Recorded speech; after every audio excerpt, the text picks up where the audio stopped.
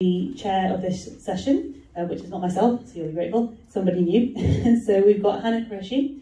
Hannah graduated from SOAS with a degree in philosophy in 2020. Whilst at university, she was the co-editor-in-chief of the student newspaper, where she contributed to articles on current affairs, national news, and student politics. After graduating, Hannah spent over a year working in publishing as an editorial assistant in the non-fiction department at Atlantic Books, and she has worked across a range of titles spanning from history, politics, and investigative journalism. And we're now happy to say that she has started working at MCF in October, so very, very recently, joining us in our amazing Future Leaders programme, where she hopes to build her career in the charity sector. So a big welcome to Hannah Stall.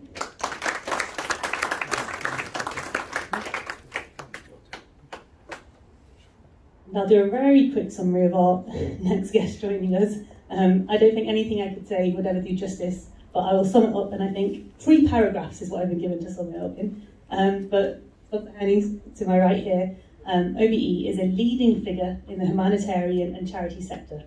Dr Hany was awarded the Hamilton Bailey Prize in Medicine at City Hospital in 1981, Birmingham, UK, and completed a doctorate of medicine in photopathology from the University of Birmingham Medical School. He is the co-founder of Islamic Relief, the largest Western humanitarian NGO, as well as the founder of the lovely Muslim Charities Forum and the Humanitarian Forum. He has over 30 years worth of experience within the humanities sector, visiting over 70 countries in pursuit of improving the lives of all people. If we give a great warm welcome to Dr. Hany.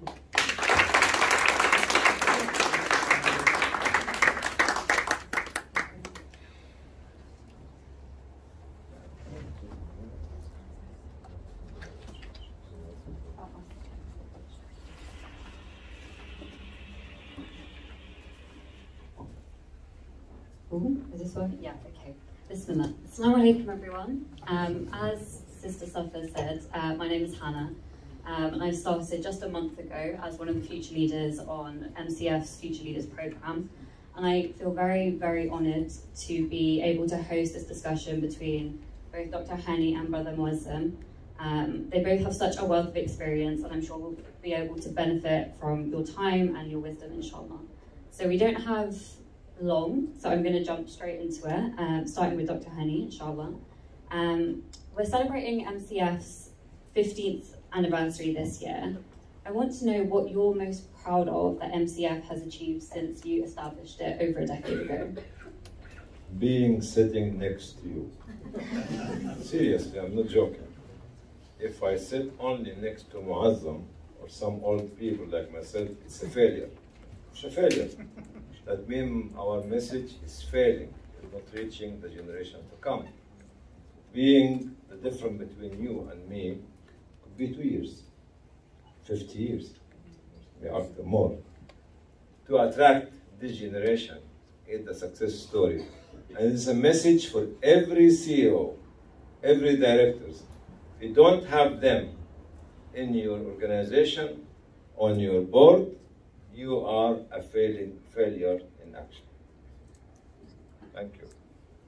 I'm glad that MCF has been able to facilitate that. And I've only been here for a month, but I can already say I've been given so many opportunities and have already been pushed so far out of my comfort zone in just the month that I've been here. So I'm very, very grateful for what the Future Leaders has given me so far. And inshallah, so much more in the next 9 months. So moving on to Muazzam, of course we've heard your introduction, and we're very aware of all of the experience that you have, and you have such a wealth of experience in diplomacy and international development work. I was wondering how you hope to use this expertise in your role as incoming chair. So as I said earlier, I haven't grown up in the Muslim charities sector, so I'm going to say again, I've got a lot to learn. So it's very nice to be invited to comment on the experience that I've had, and of course I will look to deploy that experience at the service of MCF. But the place that I need to start is not to offer my experience. The place that I need to start is to learn and to look at the challenges that face the sector and to see how I can engage with and support that. In terms of my experience, I guess most of my career has been spent understanding how change happens, right? How governments work, how citizens and media and parliaments and politics engages with government, and how a process of social change happens, because essentially that's what international development is about. But that too is the work of the people in this room, right? None of us go to work because we hope to keep things the same, right? All of us go to work because we're thinking about how to make change. And making change is not just about spending bits of money. Making change in a sustainable way that actually leads to lasting change is about spending resources wisely. And resources here means not just a food parcel that you deliver, but how you act as a person, how you act as an institution, as an organization, the choices that you make. So I hope that what I will be able to do with MCF, and indeed through MCF with others, is to demystify the process of government, right? Because I'm conscious that a lot of the organizations in the sector are relatively small. And international diplomacy, these are big words, the Foreign Office and the UN and the World Bank, these sound like great big words that are remote and distant and these kind of monsters in your world. But actually, they may be big organizations with lots of people and lots of money, but they're still people. They're people who are fundamentally trying to think about also, frankly, how to build a better tomorrow. And I can help you guys to mystify that a little bit, to understand how those authorities work. I can also, I hope, having spent a lot of time with politicians and senior bureaucrats and international policymakers, I hope I can also bring some of those networks into play. Right? Because I talked earlier about the need to put us on the map, to be confident about who we are. And I think some of the networks and the relationships that I have may be able to help us in understanding how to present ourselves with confidence, even whilst we continue on that journey of maturing as organizations and as a sector and as a community in this country. Working? Oh, here we go. Amazing, thank you. Dr. Hany, I wanted to kind of touch on your experience as well in the humanitarian sector. You've got nearly 40 years experience in the sector, and you've seen many Muslim charities grow and flourish and make a very real difference to the lives of thousands of people all over the world. However, I think it's important that we regularly check our intentions and are always thinking of new ways of doing things and how we can do things better in order to make the most effective change. So I wanted to ask what areas of improvement you think Muslim charities should be focusing on and prioritizing. Before I answer this question, I forgot the second success story, which is to be sitting next to Muazzam. It means that there's succession planning. It means that there's no leadership forever. It means that the trustees are trying to get the best in the community, from the community. When I was listening to his speech that I cannot articulate because of my culture, because of my language. Here there's a lay team. When I give you the stick, not the banana, okay? And he leads for second period of time. And this is a message to all the Muslim charities. No one is indispensable. And this is my first step for answering your questions. Muslim charities need to understand what governance is about. What is the value of women and young people inside the organization? What the quality of leadership of women and young people inside the organization? Woman carries a culture, young people carry culture, and I and Muazzam carry a different culture. And we have to marry the three cultures together. There is no monopoly and there is no unisex organization. This is the first thing. The second thing is transparency. Transparency, people use all the means, whether it's lawful or unlawful, legal or illegal, ethical or unethical, to fundraise, which is, for me, is deadly. It has nothing to do with the Islamic values. Be very transparent and say, I've done a mistake. then the community will respect you when you confess this. You cannot hide your mistake because you are dealing with public money. Public money is the money belongs to the orphan, to the needy, to the widow, to the victims of rape, displaced people, and refugees. You have to stand up for the international and local humanitarian standard, which one of the most important elements of it is transparency. Transparency and accountability. Accountable to whom? And once upon a time, we were actually sitting somewhere and we were talking to one another, and we said to the trustees, who are you accountable to? Said, I'm accountable to God, because he's a trustee. I said, also I'm accountable to God. If God asks you, he asks me. But who's accountable? He should be accountable to this young, miserable-looking orphan. And the orphan should be his reference point before Allah. This is accountability. Fourth point is when actually communication and networking and building partnership. No one can do it alone. No one. No matter what. We have got to have something in Europe called SCHR.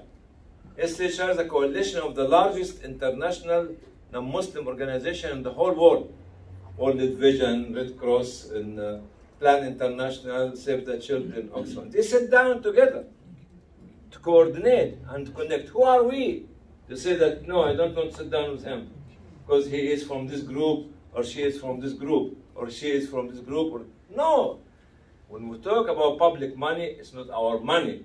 We should lower our gaze and remove our ego and our logo from the table, from the discussion. This is something which is very challenging. I don't want to carry on because I give the chance to my leader. Jazakallah khair. I think that's some very, very, very good advice, and I hope that many of us in this room can implement that and take that forward. Moving the conversation on slightly, I think a conversation which has been quite prominent in recent years, and rightfully so, is the issue of climate change and climate crisis, the climate disaster. We can see it all around us with the floods in Pakistan recently and the drought in East Africa. It's something that not just Muslims but the entire world really needs to be taken very seriously. And Muazzam, you've just joined the World Resources Institute, which is one of the best global think tanks working on sustainability. So I wanted to ask what steps you think Muslim charities can take to really combat climate change and implement sustainable practices within their organisations. So I think so climate change is perhaps one of the greatest challenges facing us as a human race, right? Yes, we are beginning to see the impact of climate change play out around the world, whether it's in floods or cyclones or food crises, and it's not, Pakistan's been very prominent, but at the beginning of the year there were weather-related events in southern Africa, which were really very dangerous. There's a food crisis and the risk of famine in the Horn of Africa. So we really are beginning to see climate change play out. But we are still, at this stage, only in a 1.2 degree world, right? And right now, COP27 is underway at Sharm el-Sheikh, and people are fighting for a 1.5 degree world, but there are also already many prominent voices which believe that we will breach the 1.5 degree world. And so we face a very dangerous future. Our children face a very dangerous future. Future where we will see extreme weather-related events, where we will have to see shifts in lifestyles, but we will also see great deprivation. We will see people on the move as a result. We will see parts of land disappearing. As ambassador in Indonesia, I went to Sumatra, to the coastline that faces across the straits to Singapore and Malaysia. And I asked the governor, what does climate change mean to you? And he said, climate change means to me Malaysia getting closer.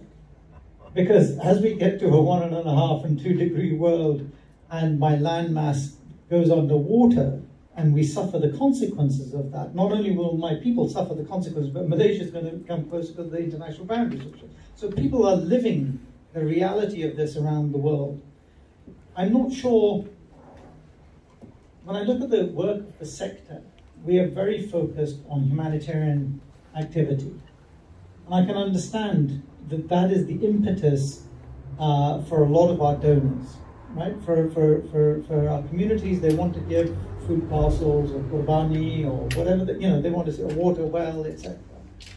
But actually the challenges that we face are long-term. And so there's work for us to do as the sector to engage with that long-term risk of climate change.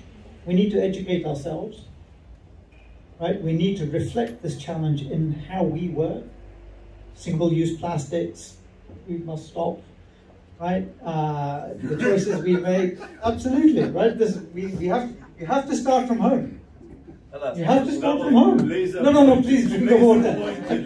Please drink the water, right, Dr. Hany. Please drink the water. I've already been drinking mine.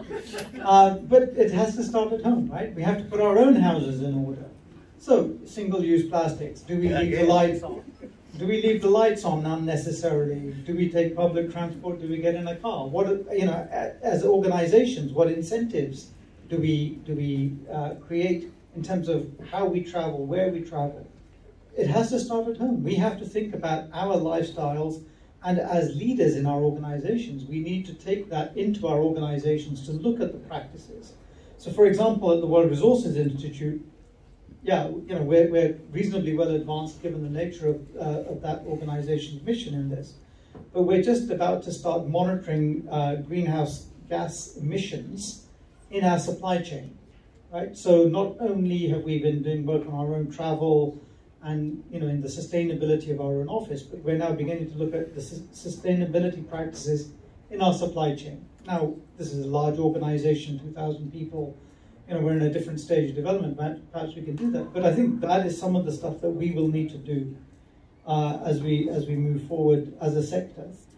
But it does start with thinking hard about consumption and lifestyles. And I think this, again, links back to faith and the nature of our teachings and our tradition.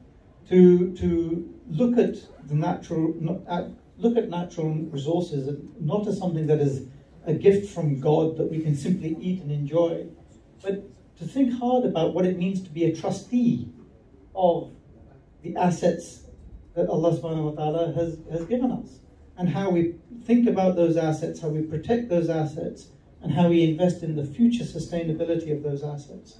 So I think there's a lot of work to do actually in this for the Muslim charity sector. I'm very, very pleased that MCF has been, indeed with colleagues and partners, been pioneering work in this area with the Big Green Week. But I think this is a start. There's a long, long way to go for us, and a huge challenge for us as this generation, but actually for our future generations too. Absolutely. Thank you. Is it working? Here we go. Thank you. I have unfortunately left my best questions till last, and we now only have about 5 minutes. So I'm going. We can make it 10 minutes. We can make it 10 minutes. If Doc says you can make it 10 minutes, there we go. It's 10 minutes. So Dr. Hany, as a humanitarian, you've been able to meet and serve people from all corners of the globe. I want to know, what's the most valuable lesson you've learned from your time working in the field? To see the truth of the reality, and to feel that you are connected. Because if you go to them and you don't connect, you have a big problem in yourself and myself. To learn from them that they are far more better than us, but they have been tested by Allah differently. They are more patient, more visionary, more innovative, more welcoming, with big heart. I learned a lot from the children of Bosnia nearly 30 years ago. That's why I'm still carrying Srebrenica flower. I learned a lot from the children of Syria, no matter what. Yemen, because if you consider them your children, you are in. If not, you are out, no matter what you have of resources. I learned a lot from the children of Somalia, of Iraq. All those should be considered my children, and their mothers are my sisters, and their fathers, whether they are alive or dead, are my brothers.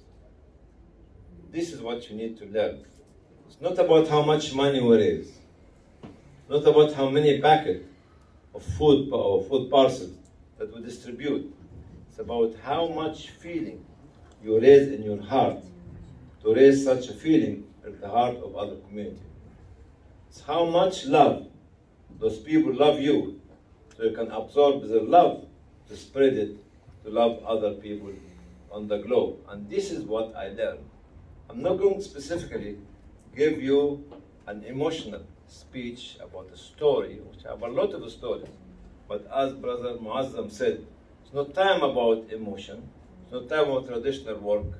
We have to go forward, to go from the emotional response, humanitarian response, into building community, building capacity, making strategy, creating culture, creating philosophy of circling, creating of ideology, making research, and leading.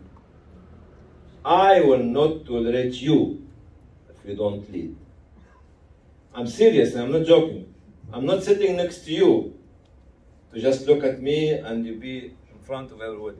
I'm sitting next to you because I believe that one day you become a leader. And this is the duty and responsibility of everyone in this room and outside this room, to keep creating young leadership, to keep creating future for the future generation to come, to keep standing up and don't lower your head or your back for anybody else. Once you lower it, it will be lowered forever. But once you keep your head high above your shoulder, nobody can force you to lower your head down. I'm sitting next to you because I believe that you, Sister Safa, Sister Salma, and Brother, all of you are leaders. And the good leader amongst us is creating leadership while he is in a leadership position. Creating the leadership of the young people when he or she is a leadership position. Don't cry when you leave the organization, when you are a chairman or a CEO or a director. Oh my God, I was trying to. No, you're not. If you were, you could have done it. If you want, you could have done it. Leadership of a younger generation should be created while you are in leadership. You got it? Yeah. And you are very happy. You know why? Because I'm not in MCF anymore. Otherwise, you could have seen my ugly face. Oh my God, I got somebody here. It was Jengir, and Shaheen as well. They saw my ugly face in the 80s. Is that right, Jengir? It's always been beautiful. My ugly face is beautiful? That's it. So leadership creation is at the time when you are a leader, at the time when you leave your position. Thank you. My final question is for Brother Muazzam, and I, on a personal level, would really like your advice and to know the answer to this question, but it kind of stems around this idea of diversity and inclusion, which are very kind of words that I've come to kind of hate at this point. But there's been a lot of talk about diversity in all industries, but I think true diversity and true inclusion is a lot more than just having a few kind of black and brown faces on the cover of your corporate website. There's a lot more that goes into that in terms of making a truly inclusive environment for people who aren't middle-class white men. And you are a very clear example of how it is possible to kind of break that glass ceiling and to rise to the highest levels of kind of British policy and politics and diplomacy. But I'm sure, as you mentioned in your speech earlier, that you faced a lot of issues and gone through a lot of different challenges to get to that point. One of those issues being institutionalized Islamophobia. So what I want to know is, what advice would you give to young Muslims and young Muslim activists who may be struggling or feel defeated in the face of these problems, who kind of feel like these problems are so much bigger than they are, and it doesn't matter how much work they do or how much they fight, they can't really see the light at the end of the tunnel. So what advice would you give to those young Muslims? So, I'm not sure how helpful this is to say it, but the first thing to say is, don't be phased. Mm-hmm. It's doable, right? These institutions may look difficult, but it is possible to break into them. I'm not the only one. There are now many, actually. Many young Muslims, many older Muslims too, frankly, who have managed to progress into government, into politics, into journalism, into all walks of life. Not enough, but this glass ceiling has been breached, and it's doable. The necessity to do it is urgent. You know, I spent 20 years in government, and I worked at all levels in the British government with governments of different colours, coalition governments, Labour, Conservative, etc. And I spent a lot of time working also in international organisations and with governments around the world, including the US government. You know, I've been in and out of the Pentagon and so on. And I have to tell you, and this may come as a shock, but by and large, people want to do good. I have very, very rarely in my life met somebody who wants to do something bad or evil just because that's how they see the world.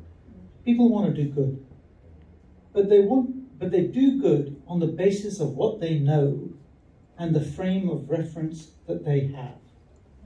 Right? This is what they know, and doing good means going down that road. That may be the wrong road, but they're setting out to do good. And so the criticality of diversity and the reason that our young people need to be on those barricades, bashing down those doors, is because you need to change that frame of reference. If you believe the world is going in a wrong direction, then you've got to step up and say, I'm going to change that frame of reference because I want to do good, but by changing that frame of reference, I'm going to change how they think and how they see the world.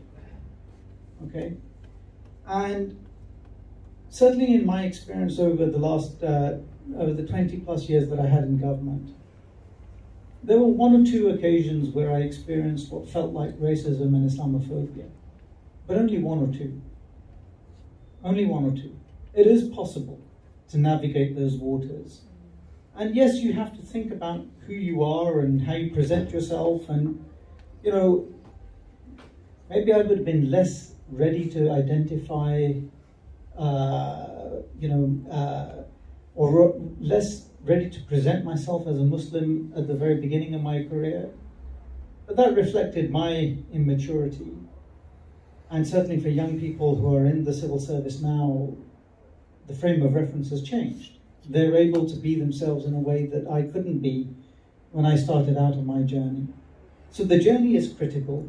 It is entirely feasible. Education is the key. Education is the key. But the other key is to engage with the mainstream, right? You've got to break out of your isolation. You've got to engage with mainstream organizations, whether it's in universities, whether it's in political societies, whether it's in sports or whatever you're interested in, so that you not only can express who you are, but you can understand the other frames of reference and work out how to navigate those.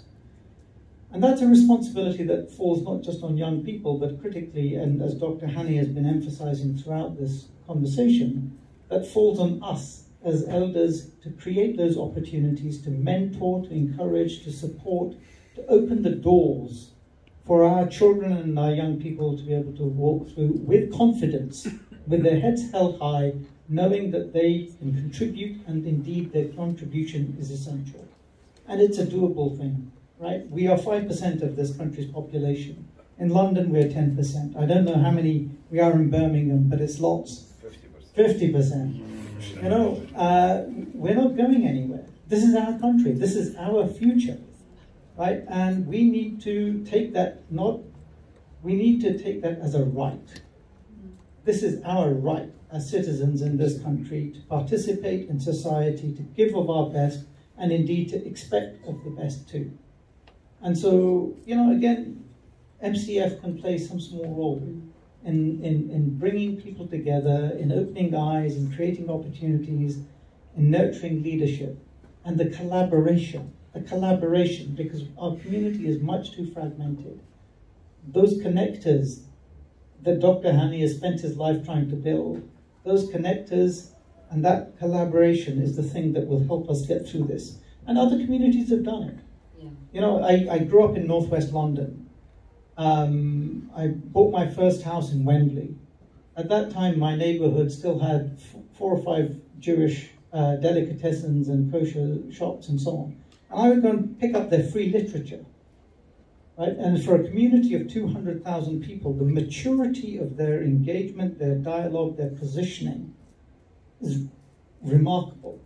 So minorities can do this, but it requires coming together, having courage, having ambition, and supporting each other to find our place. Thank you. Thank you. I could really sit and carry on having this conversation with you both all evening, but I'm getting lots of signals from around the room that I need to wrap up. So just again to say thank you for giving us your time and giving us your advice and your wealth of knowledge and experience, and I'm sure everyone in this room has benefited from listening to you today. So I know you're both probably around for quite a while, so we can kind of carry on these conversations, I hope, in our own time. But thank you. Thank you.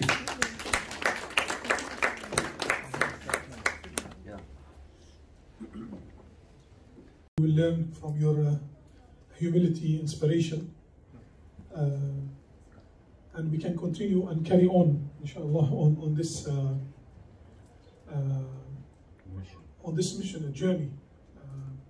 And you planted the seed, and inshallah, we and others who are coming after us will continue. I have a few colleagues here. I would like to, if they don't mind, say a few words. And may I start with someone who blessed us tonight, Imam Qasim. And you.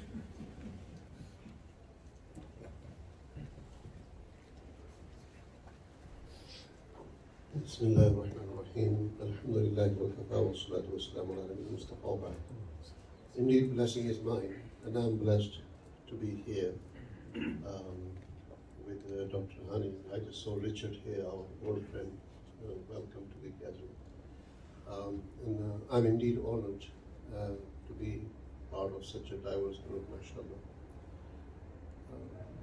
Dr. Hany, subhanallah, is our forefather, like Adam alayhi salatu wasalam, if I may compare with that. Not in terms of age or being elder, but in terms of founder. Adam alayhi salatu wasalam was founder of humanity and so on and that. Humanity started from him, he was the first human being. But in UK, the first person who visualized for Muslim community to have their network and their basically organization to discharge one of the 5 pillars of Islam, not just as an optional charity, but to discharge their Islamic responsibility, one of the 5 pillars of Islam, zakat, and assist with basically many pillars of Islam. For example, through those organizations or through those activities, giving opportunity to people to offer salah, to fast, to go for Hajj, because these are the activities of many organizations, mashallah. So subhanallah, he's been foundation of those pillars that we are standing today upon. So thank you very much, mashallah.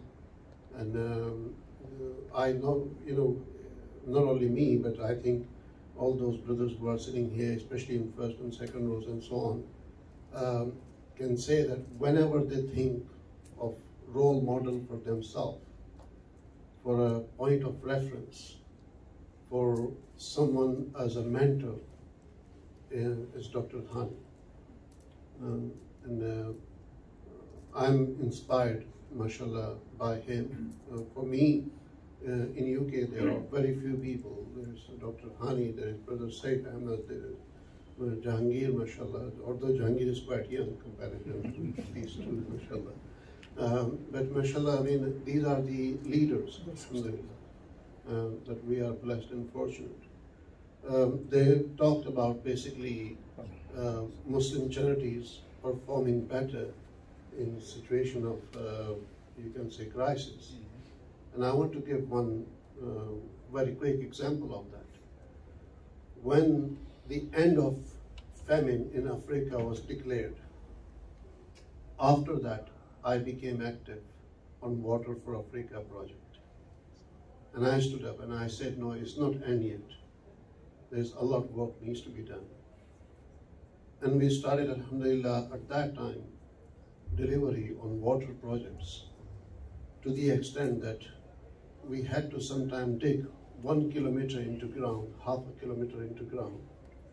And Richard knows, because Richard and I used to work together at that time on these things.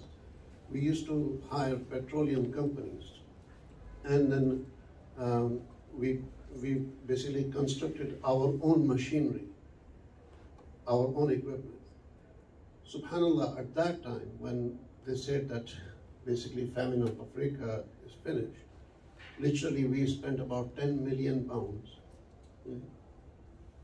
Al Khair Foundation was registered as a charity organization in 2008, but I was very, very hesitant to ask for donations, very hesitant. I was imam in my mosque for 8 years, and I didn't ask for a single penny donation, even for my teacher's organization. But 2010-11, when the situation came, at that point I had no choice but to start it, mashallah. And the first person I spoke at that time was Dr. Hany itself, mashallah. And he gave me few words and few advice. He may not remember, because he has given advice to tens of thousands of people around the world, mashallah. So anyway, Jazakallah, Dr. Hany, you are the foundation for us, and we are standing on you in terms of supporting pillars, inshallah. Jazakallah.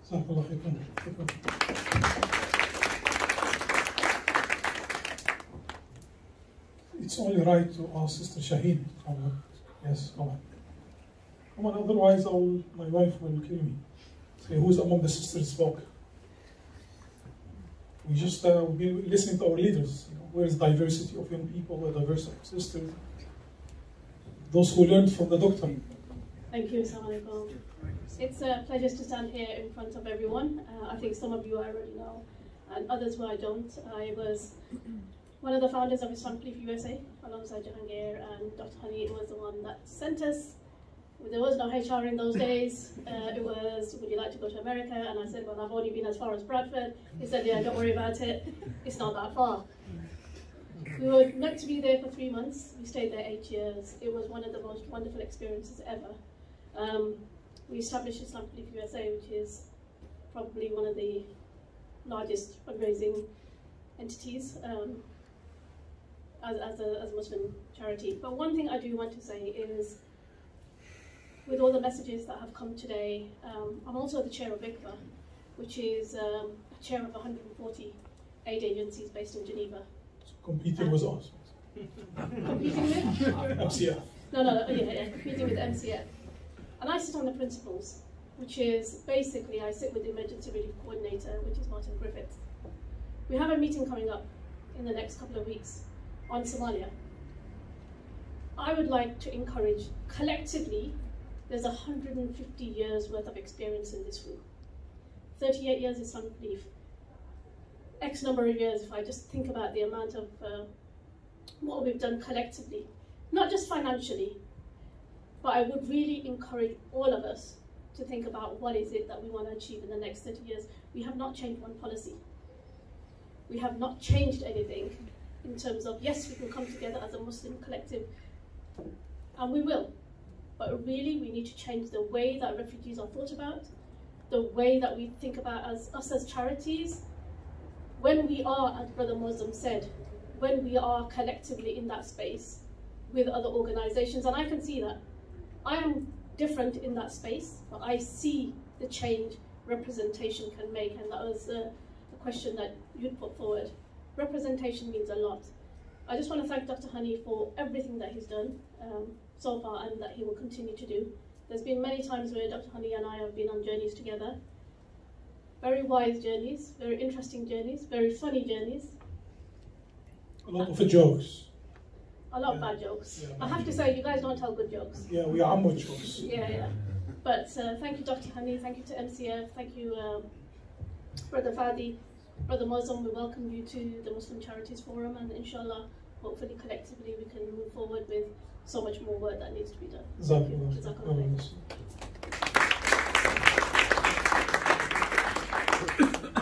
Yalla ya safe. Don't be sharp. Come over. Safe. Yeah. But don't be sharp.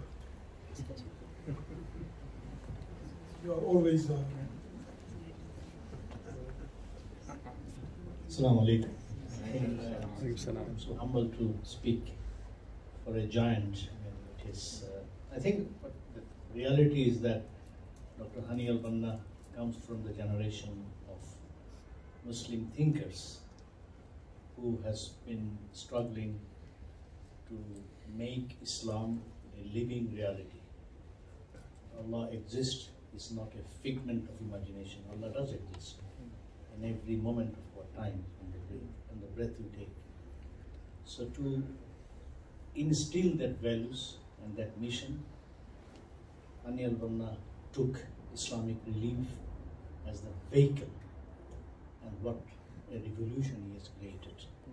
Not only the Islamic relief itself, but the creation of hundreds of Muslim charities in this country.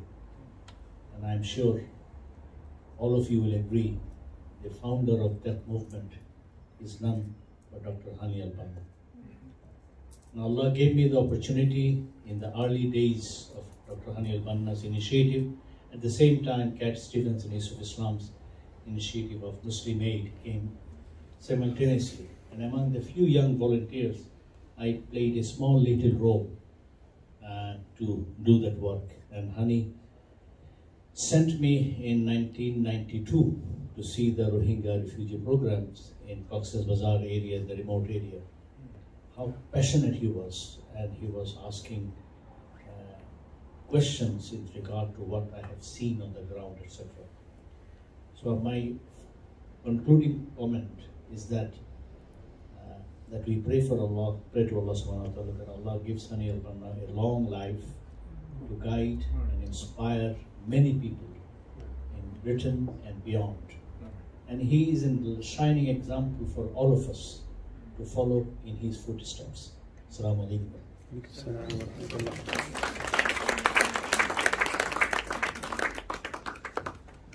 Someone on the chair,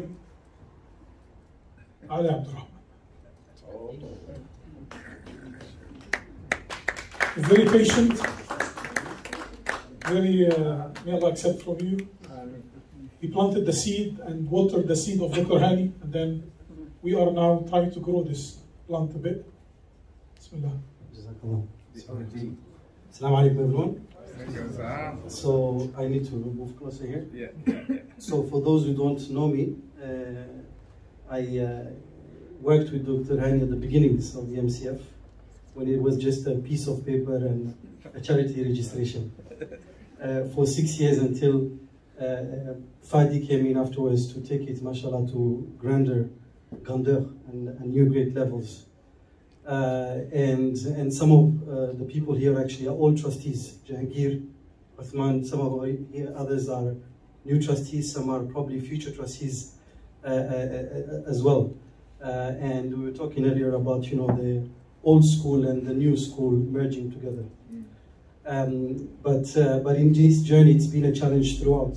I mean, all the issues you mentioned, funding, governance, Islamophobia, de-risking. But few know actually that the issue of de-risking started from MCF, right? Started from a few Islamic charities screaming and saying, these are all the challenges affecting us, we need to take it to another level. And now it's a global issue that everyone recognizes.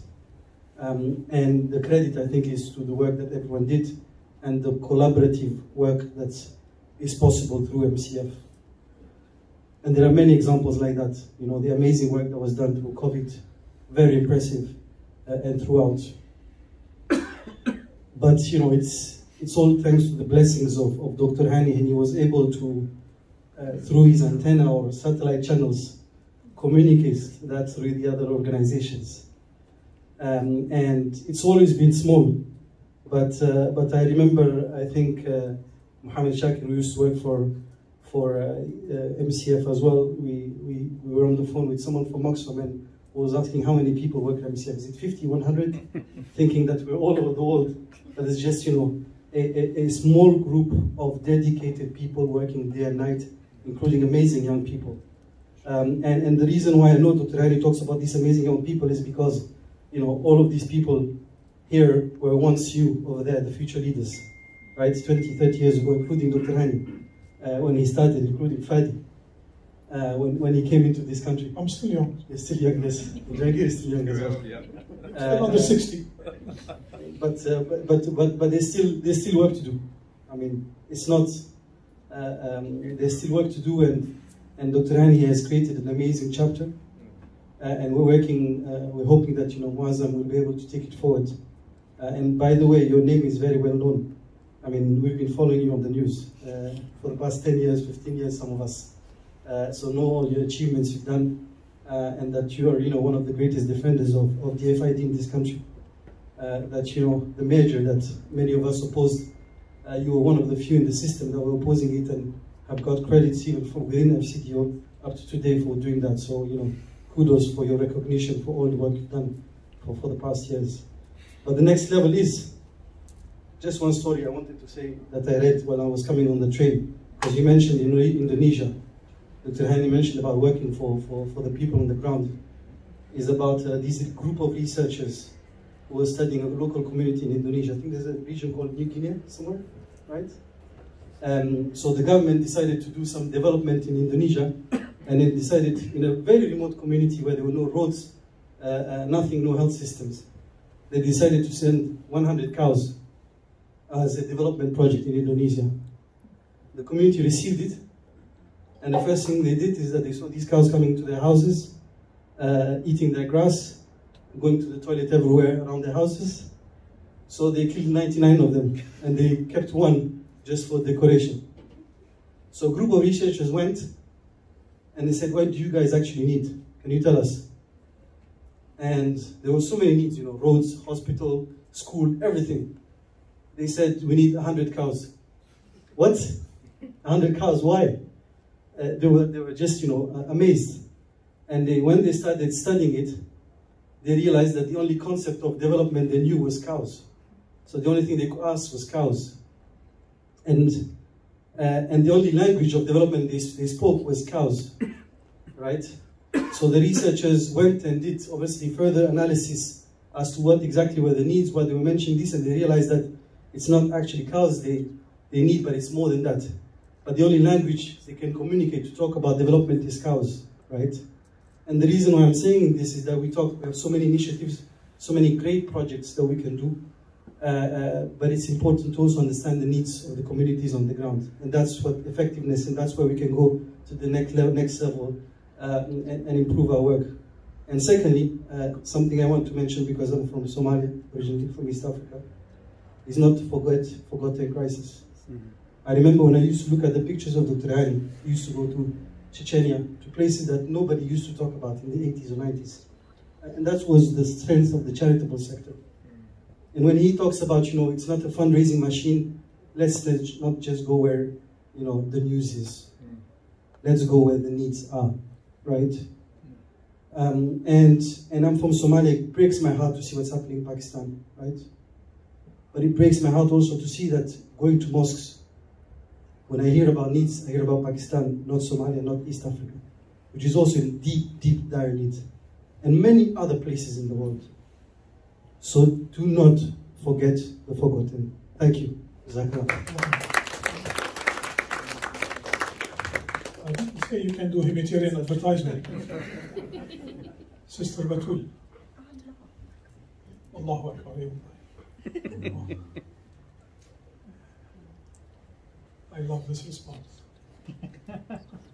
Sister Batul, she said, Allahu Akbar. Allah is great.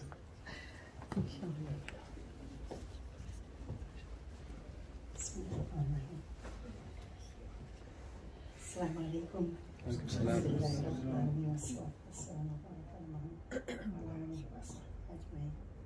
SubhanAllah. SubhanAllah.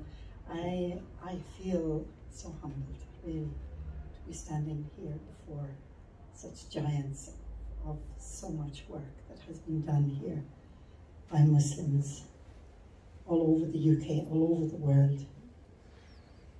Really, it's awesome, as they say. It's fantastic, all of the work that's been done.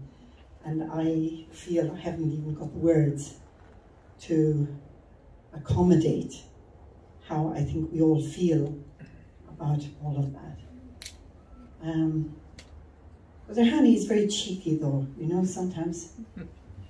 I remember he was at the Islamic Foundation when I was working there.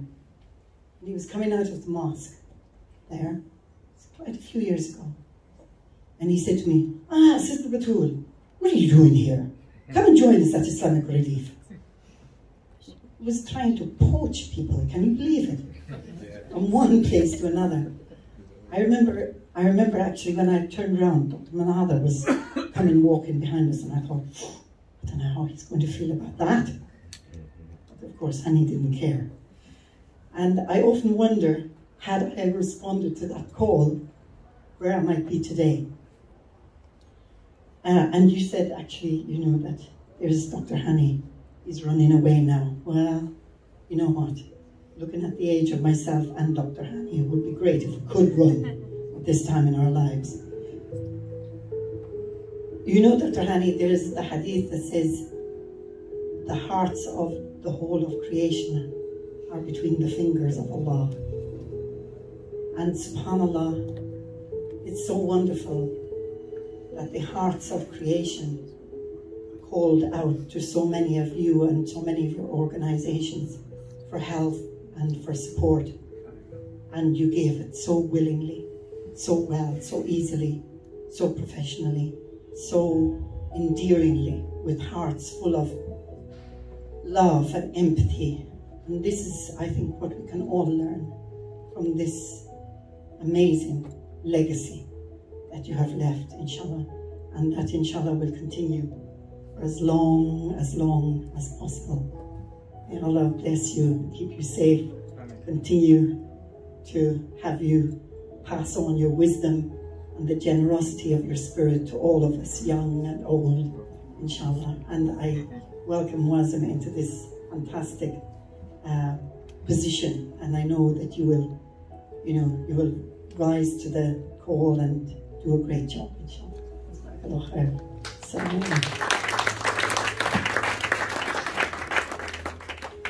For those who don't know Sister Batul, she's involved in a very niche project,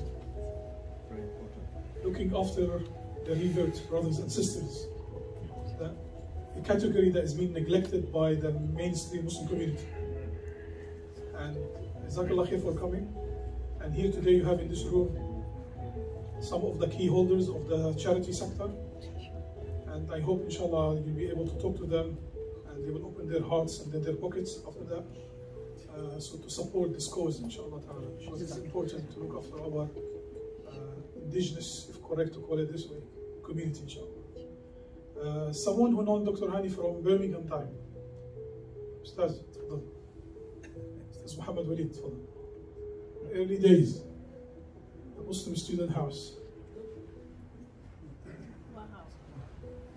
Assalamu alaikum wa rahmatullahi wa barakatuh. I've known Dr. Hany from 1984 when I moved to live in London, in Birmingham.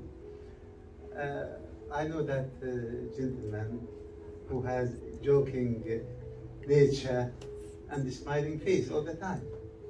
And he intervenes in everything. Wherever you look for him, you find him. In Muslim student societies, in Farsi societies, with the Pakistani brothers, with Bengali brothers, everywhere you can find him.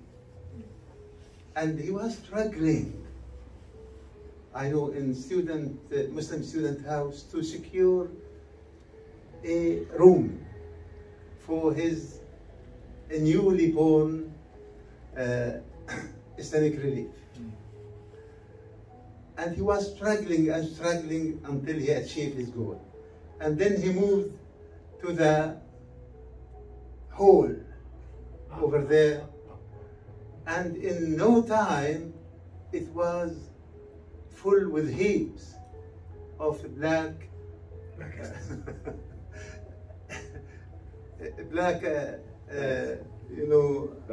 bags. And I don't exaggerate, wallahi, that the heaps nearly reached the ceiling, which is around 5 meters high. This is Hany Elbanna, who was very determined. I don't like to praise anybody, but he was very determined to do something in favor of this charitable cause. He was the father of the orphans, and he was the brother of the widows, and he proved that. Inshallah, Allah subhanahu wa ta'ala will reward him for all his doings, and he accumulates his achievement with establishing with his other brothers MCF. And it is a very, very important in collaborative and collective work among the Muslim charities. جزاكم الله خيرا وبارك الله فيكم وجزاك الله كل خير. وإن we'll find with our newly chairman, and he, mashallah, as I have heard from him, a very, very knowledgeable and productive character. جزاكم الله خير بارك الله فيكم.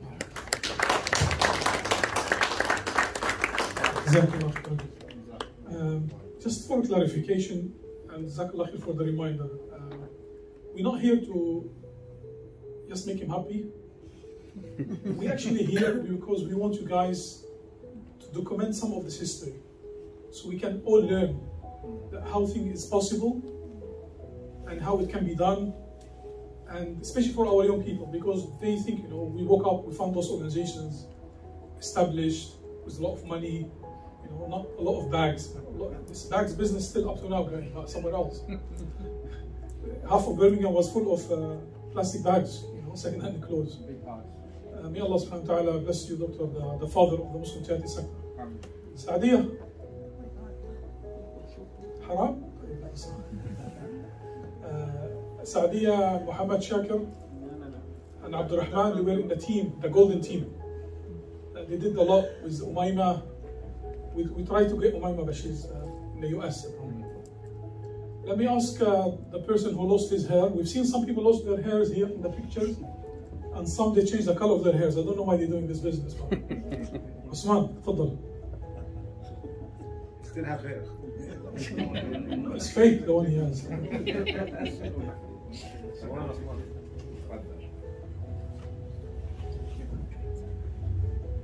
بسم الله الرحمن الرحيم. الحمد لله والصلاة والسلام على سيدنا رسول الله وعلى آله وصحبه ومن والاه وبعد.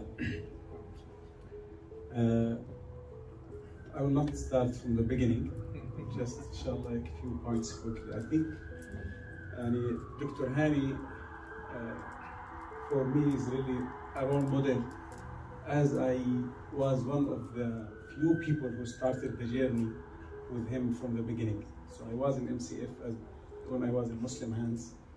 Then I moved, I represented the Human Appeal for 7 years. And now we are in Action for Humanity, not Action for Humanity, we still not a member. Waiting, inshallah, we are waiting. Inshallah. We don't give up. So I really appreciate what Dr. Hany has done, and we traveled together, I think, to many parts around the globe, from Somalia. I think the first group reached Somalia in 2011, where we were busy with Syria crisis. We went to Somalia, and I think after that we went, I think, twice or 3 times. And I remember that unique journey to Somalia in 2011. Then we traveled, I think, Syria, Yemen, our participation in the Humanitarian Summit in 2016, and how many workshops we attended before that from Africa to Europe to Eastern Africa. So I think I traveled with him a lot. I learned a lot from Dr. Hany, and until you people in many places, they call me the mini Hany Elbanna. So I'm proud of this, as I learned a lot from Dr. Hany Elbanna, may Allah bless him. I think what I want to mention, one point which I think we really need to appreciate and think about it deeply when we mentioned, when we speak about Dr. Hany Elbanna. Dr. Hany Elbanna, as you know, he left Islamic Relief, the first chair to leave a charity voluntarily in 2008. And now he as well voluntarily left MCF. And I remember when I was part of the trustees, part of the board, we used to discuss this in every meeting. I'm leaving. Alhamdulillah, finally he left. And I think this is itself, we haven't seen in the whole sector anyone really has done like Dr. Hany to say bye-bye. And I know Dr. Hany is not going to stay at home because he has many other projects in his head, which I think we discuss, if not in a daily basis, but at least a weekly, we have 3-4 times we discuss what is in his head. So may Allah bless him, and may Allah subhanahu wa ta'ala grant him good health and long life, and may Allah subhanahu wa ta'ala help us to learn from experience, because it's very easy to say we learn, but the problem is how we put of what we learn in practice. And this is, I think, the challenge for all of us. We have been hearing from Dr. Hany and discussing governance and trustees, and I think this discussion will continue with Brother Muazzam and the rest of the trustees, but how much of that we can really apply in our organization and in our work. Dr. Hany was really a very clear example and role model that he has done many of what he preached, what he mentioned to us, what he talked to all of us. And he is an example of a practical person, which he will not leave it. Even if he left MCF as a chair, he will continue his journey, inshallah. So may Allah subhanahu wa ta'ala, as he gathered us here with him, to gather us in the highest paradise in Al-Firdaus al-A'la. Jazakallah khair, Dr. Hany, barakallahu feek. Assalamu alaikum.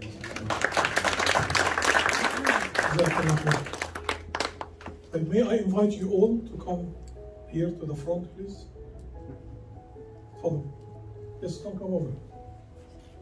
Okay, let's go.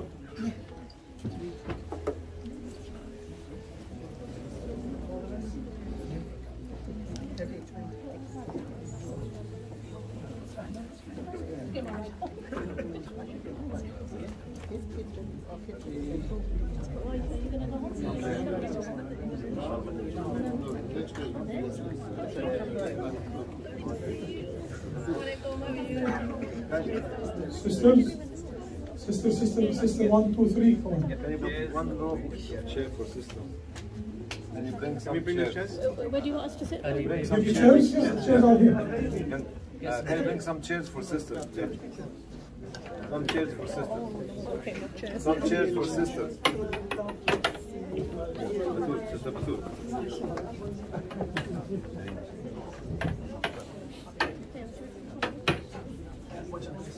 More chair for sisters. More chair for sisters.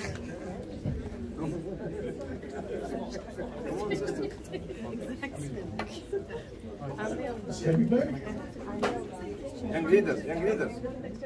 Sadia. Young leader. No. Sadia. Come on, sister.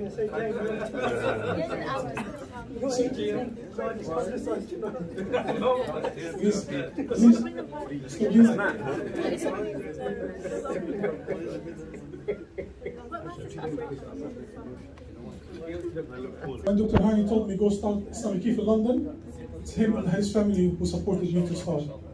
Not many people know this. And even Dr. he didn't know that he's coming here. Okay.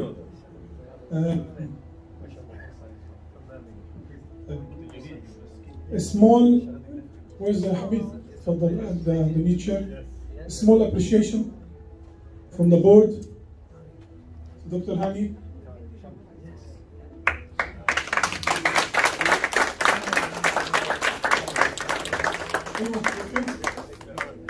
Okay, send it. جزاكم الله خير. Allah bless you for joining us in this event.